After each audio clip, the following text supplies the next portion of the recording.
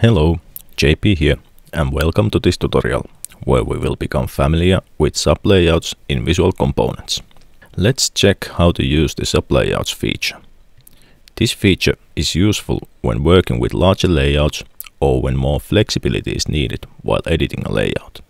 Sublayout feature can be found from the Cell Graph panel under Layouts tab and can be used together with Components tab to manipulate selections of components.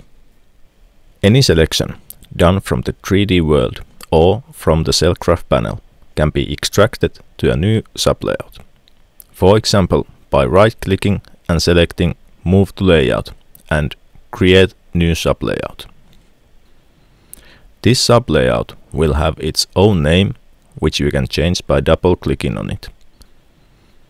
Place in the layout hierarchy and visualization when the sublayout is selected. Each sublayout also have their own origin that can be defined.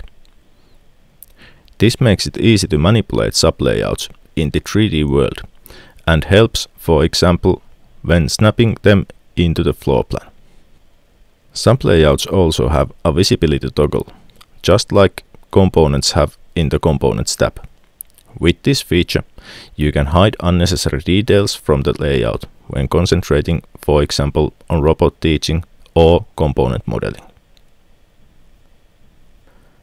One nice use case for sublayouts is to have, for example, the sensitive CAD data, like floor plan, on its own sublayout.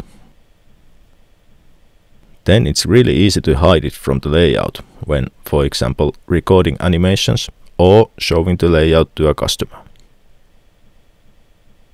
This also allows the CAD data to be easily removed from the layout before sharing the layout with third parties.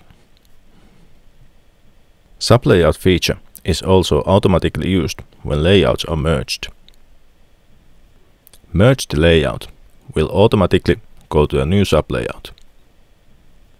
Now it's easy to relocate the layout using the sublayout's own origin. Whole sublayout can also be copy-pasted. Lastly, sublayouts can be organized in a layout tree,